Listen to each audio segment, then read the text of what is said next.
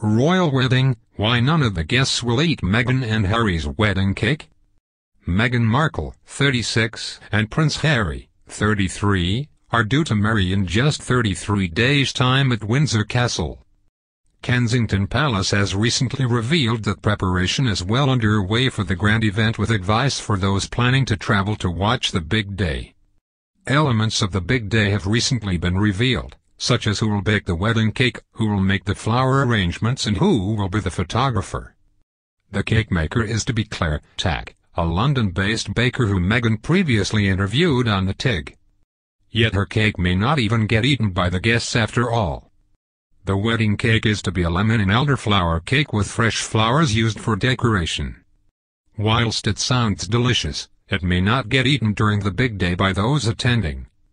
Fiona Cairns created Kate and William's 8-tier wedding cake in 2011, and revealed some of the secrets of the big day. One of those was that no one ate the large cake after it was created at the royal wedding. She told Town and Country, the actual cake itself, which went on display, was not served at the wedding. After its creation, which took over 2 days, the £56,000 cake was then cut into pieces to be given for breakfast. Over 600 slices were given, and then an additional 4,000 slices were sent out as gifts.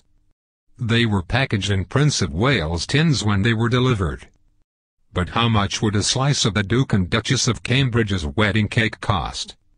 In 2011, a slice of the fruitcake sold for nearly £6,000 at Julien's auction in California.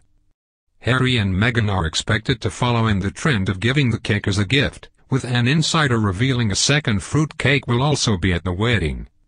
The source told Express.co.uk, the fruit cake will be cut into pieces and into little presentation boxes for all staff involved with the wedding, the other piece they normally keep for the honeymoon.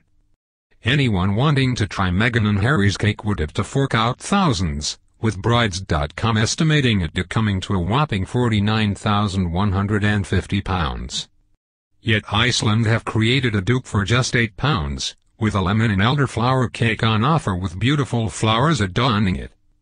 Those who want to try the 2-tiered buttercream sponge will have to be quick. It is only being sold from May 14th for 1 week.